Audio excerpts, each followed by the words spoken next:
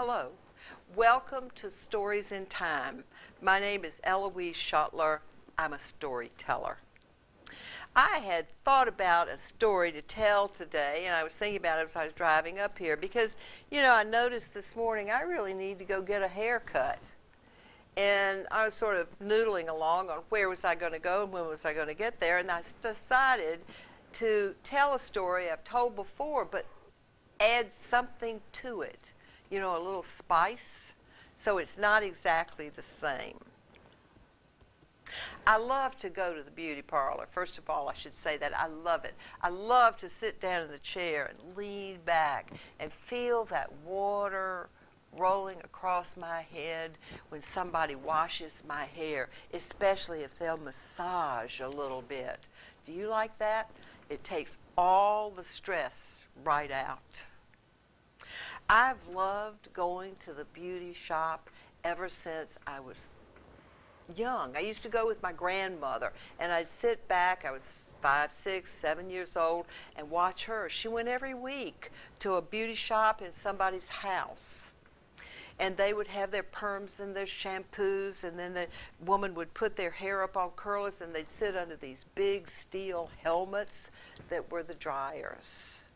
Oh, it was always so wonderful. To get my hair curly, which it was dark and very straight, my mother sometimes used a Tony Home Permanent. Those are terrible. They smell terrible, and if you made one little mistake and left it on half a second too long, hair would curl up, frizz up, and you'd look like a chia pet until it was long enough to cut off. My dream was to have a professional perm. And I dreamed that dream long enough that when I was 13, my mother decided to send me up Central Avenue to Jack Garrison's beauty salon. That's where she went. Jack Garrison's beauty salon. It was on the second floor of an end building in a low-rise strip on Central Avenue. I had a dream then, too, of how I would look when I came out of the Jack Garrison's beauty salon. And I had a picture in my pocket to show the lady, because I knew it was going to be a lady that was going to do my hair. And I got up, I puffed up, and those stairs, I was breathing hard when I came up that tall flight of steps and met her, and yes, you're Louie's daughter, and how would you like to have your hair done? We're going to do a perm. Yes, I knew. And I took out of my pocket a picture from Life magazine, a picture of Sophia Loren, the Italian movie star, wearing her new perky poodle cut. That's what I want. I want to look like that. Well, she took the picture and she looked at it carefully. And then she said, Eloise, I'll try. I've never done that before, but I'll try to see if I can fix it like you want it. Well, first, she had to put on the perming solution. She rolled it up and put on the perm. That all smells terrible. And then after a time, she rinsed that off and put on the neutralizer to stop the curling. And then she unrolled it and wet it, washed it well, and then she trimmed it, take the frizzy edges off, she trimmed it, and then she rolled it back up. And then I was sitting under one of those metal helmets waiting. This was now an hour and a half. I was waiting to see my new self. My new self wearing a poodle cut just like Sophia Loren.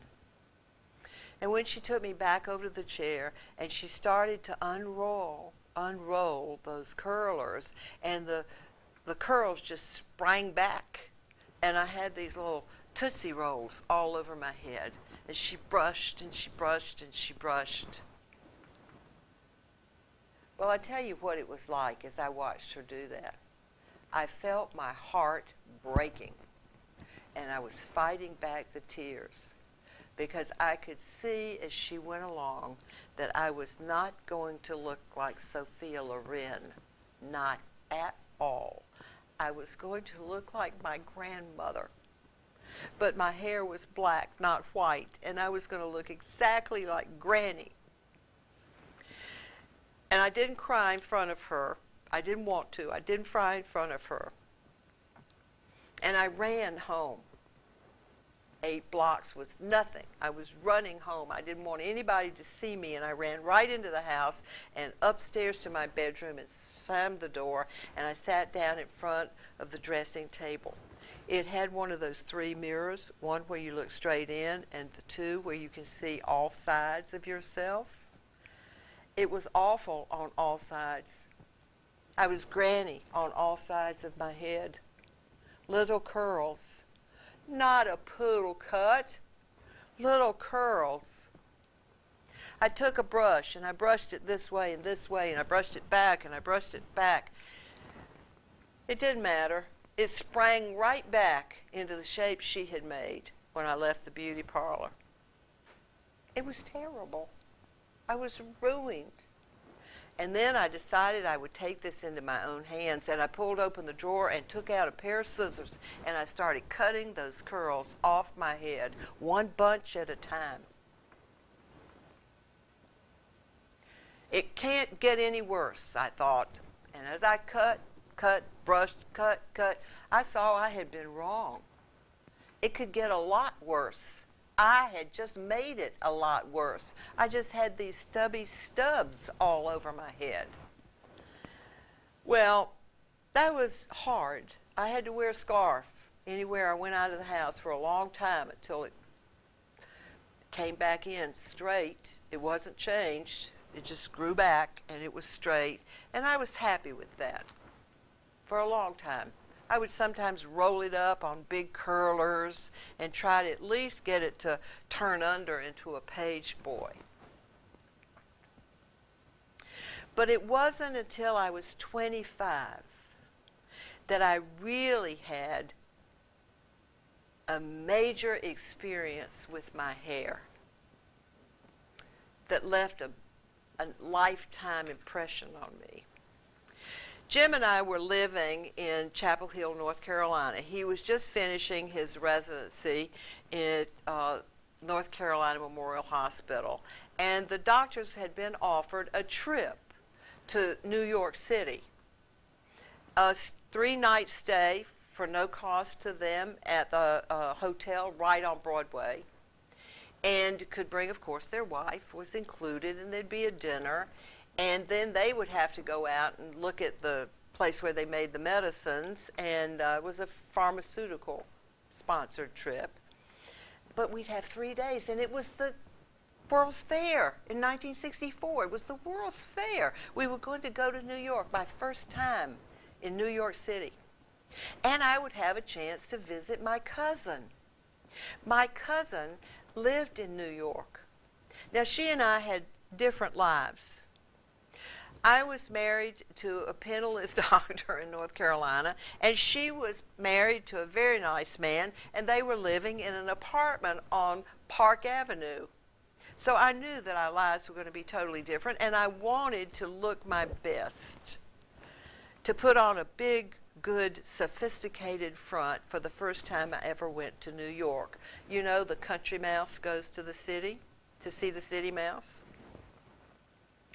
And I went to a local beauty shop in Chapel Hill, and I don't know why I did this, but I went in and I said I wanted to have a BeeHive hairdo. Now, do you remember what they were? The BeeHive hairdo, once it was really done, you walked out of there and you looked like you were walking around wearing one of those steel helmets on your head permanently. And it was sprayed so tight that it wouldn't move. It didn't matter if you slept on it or not because it was sort of cemented together. Permanent hairdo. I thought I looked kind of good. Jim was stunned. He was very surprised when I came in wearing this new outer space look. And it was comfortable on the bus going up. We went up with a group, and we went into the hotel, and I immediately called my cousin to let her know I was in town. Come over for dinner. We'll have supper here at the apartment tonight. So Jim and I went over to see her. She didn't say anything about my hairdo. I should have known. I should have been warned, but I was just too excited and not very aware, anyway, of what the styles were in New York City. This was New York City. So the first thing she said after we'd visited for a little while was, let's have a great day tomorrow. I've got the best thing. I know I can get an appointment. I'm going to treat you to the most special thing you've ever had, Eloise. You are going to love it. Well, what could that be? Let's go to Elizabeth Arden's. We'll have a morning at Elizabeth Arden's, and it will be my treat. I was curious. I knew the name Elizabeth Arden's. I knew that it spoke of glamour and sophistication. And I said, but I've just had my hair done. She said, oh, no, just don't worry about that. He'll fix it for you. And the next morning, Sandra and I had set up a whole day we would spend together. Elizabeth Arden's, a little museuming, and then we would meet Jim, and her husband would join us, and we would all go out to dinner, and then we would go to the theater to see the original Barefoot in the Park with Robert Redford and Elizabeth Ashley.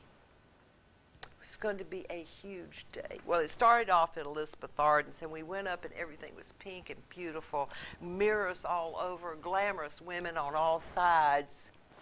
And the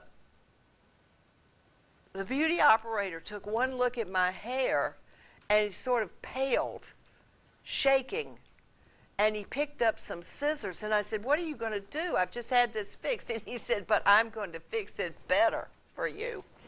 And he started taking it apart and prying the hairs across and everything, and he cut it. He cut my BeeHive hairdo right off my head. And he straightened it out, he untangled it, he washed it, he set it, he did a special little cutting, no perms, just cutting. And he set it, and I sat under a small dryer just for a little bit. And do you know what happened?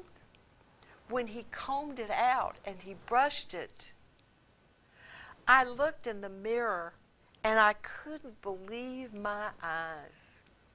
I was sitting in that chair looking in the mirror, and I was looking back at myself wearing a Sophia Loren poodle cut. And it looked wonderful on me. When I met Jim that night for dinner, he liked it. And I loved that he liked it. And from then on, if ever I was in New York City, the first thing I did was to call ahead and make sure I had an appointment at Elizabeth Arden's to have my hair done. And I never told them what to do. I just waited to see what would happen. Thank you very much for coming. Appreciate you being here. Hope you'll come back for another story.